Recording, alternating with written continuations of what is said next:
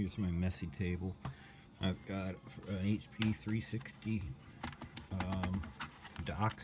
I got the mini dock for the Casio units. I have the AC adapter for the 360. Here's a 4600 color, but the digitizer is funky. It works, but you have to really press it down really hard on the screen in certain areas of the screen. Somebody closed the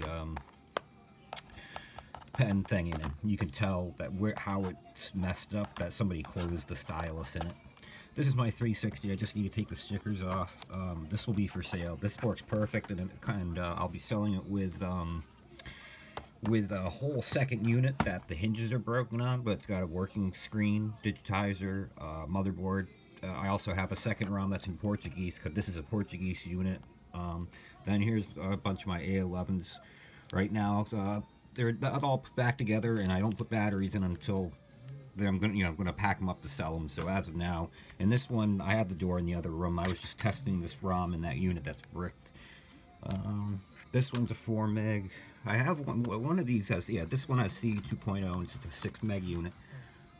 And I'm going to be selling another one that has the Windows CE 2.0. This one's, I got lucky with this. I got this for, I think, like $9 sent from on eBay, like, I don't know, 2 years ago. And I used it for a little while. In good shape. But here's a 4100 sharp. Some of these are compacts. Most of them are Casios. Let's see. Casio. There's a compact. Somewhere in here is an A10 that I just got. Maybe it's this one. I can't remember. One of these is an A10 2 meg unit. That's why I was marking them.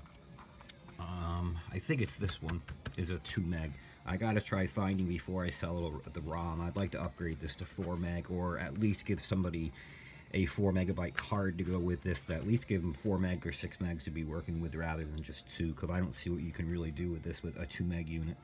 So, but yeah, those are some of the ones I'm going to be selling. I got more I'm still working on, but yeah, that's my video for now.